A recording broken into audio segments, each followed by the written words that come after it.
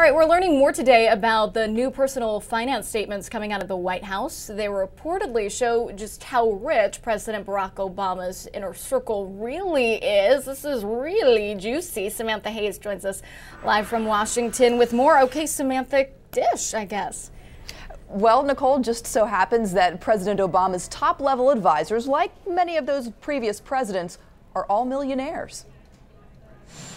President Barack Obama probably doesn't need to balance his own checkbook anymore. As the story goes, two best-selling memoirs elevated the family to a new tax bracket. We just paid off our student loans just several years ago, and that was only because Barack wrote two best-selling books.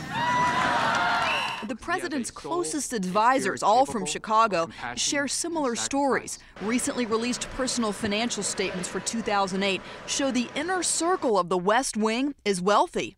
Chief of Staff Rahm Emanuel made millions in investment banking after working in the Clinton White House and before getting elected to Congress. His portfolio lists assets valued between $4 and $11 million. Political consulting paid off for David Axelrod, who sold his stake in his two political consulting firms for $3 million. Valerie Jarrett, a senior advisor to the president, is also a millionaire. In 2008, she also earned hundreds of thousands in board directors' fees. All three have the president's ear when it comes to the most pressing issues facing America, especially the recession.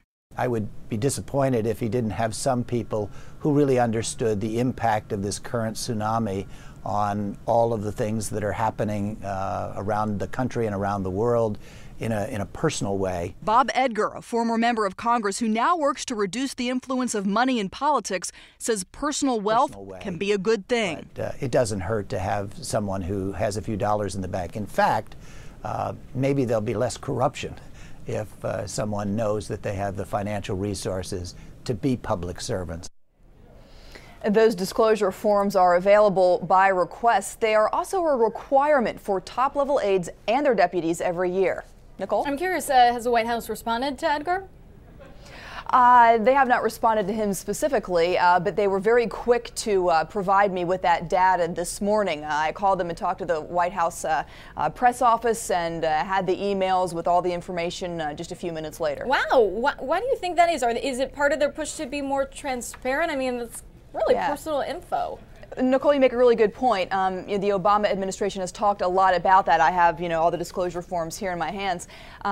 President Barack Obama talked a lot about trying to limit the influence or cut out the influence of lobbyists in his administration. And so we also, feel that perhaps that's one reason why they got these forms to us so quickly. But it is a requirement, and you can go back, year after year after year and see what the top-level aides of other presidents made. And it's not uncommon excuse me, that many of these folks, had lucrative careers in the private sector and gave it up in order to serve in a public position. Wow, really interesting stuff. Samantha Hayes live in Washington. Sam, thanks so much. Mm-hmm.